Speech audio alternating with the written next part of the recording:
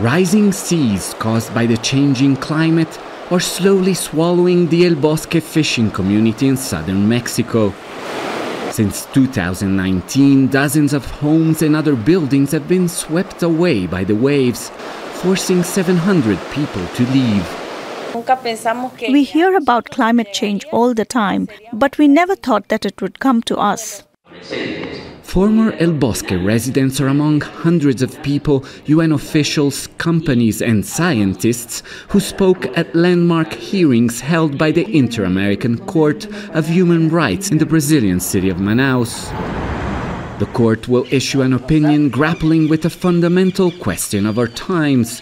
Are governments obligated to protect people from climate change, and if so, to what degree?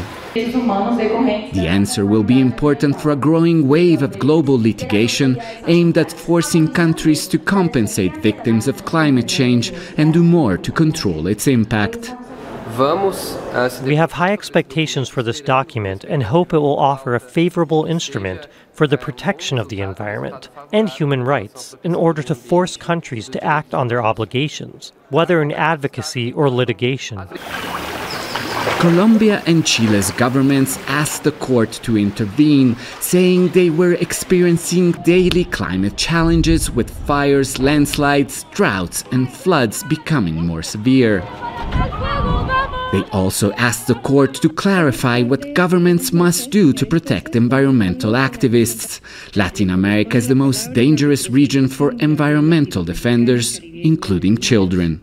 I started my activism when I was 9 years old, and since I was 11 years old, I have been receiving death threats and constant attacks, which haven't stopped. Many attendees were indigenous people who say they are being disproportionately affected.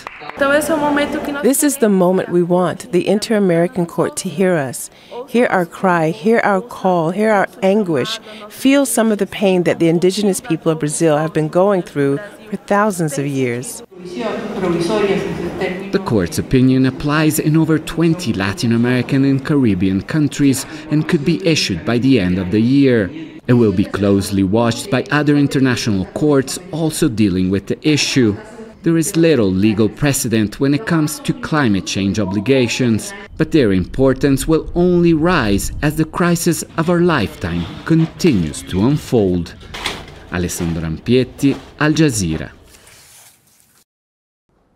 Make sure to subscribe to our channel to get the latest news from Al Jazeera.